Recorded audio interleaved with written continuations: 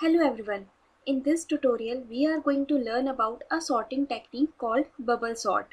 Bubble sort is one of the simplest sorting technique where it traverses the whole list by comparing its adjacent element, sorting them, and swapping the element until the whole list is sorted.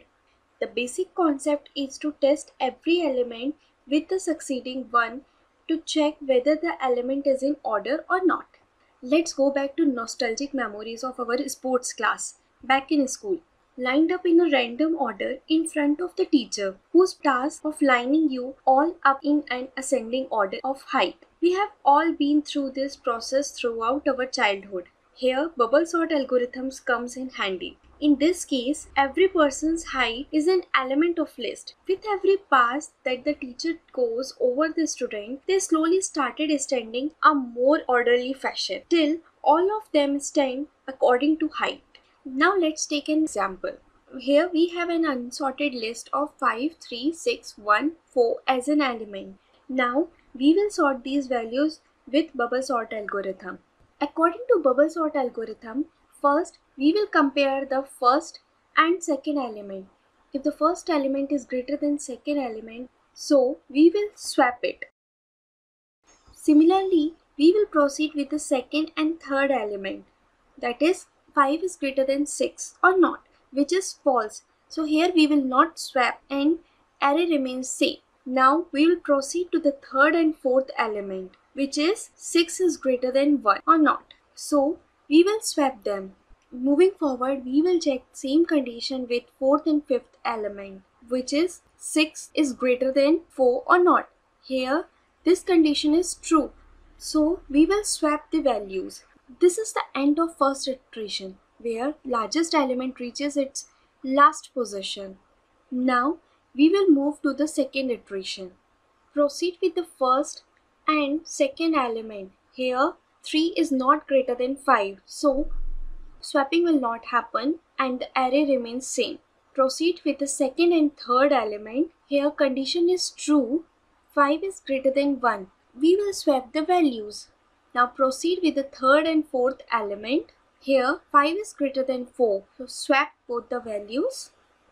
After this iteration, the largest element will be 6 and second largest will be 5.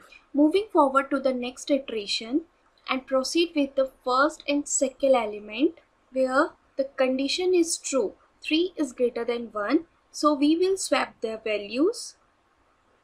After doing all the iteration, we can easily see the array is sorted, and because of these iterations we require two loops.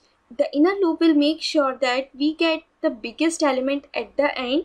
The outer loop will do the same thing repeatedly, and that's what we will do in the code. So let's get started with the code. Here we will define a function bubble sort which take ARR as an argument. Now we will assign the length of array in variable n. Now take a for loop here. Normally you can assign any variable name in place of I.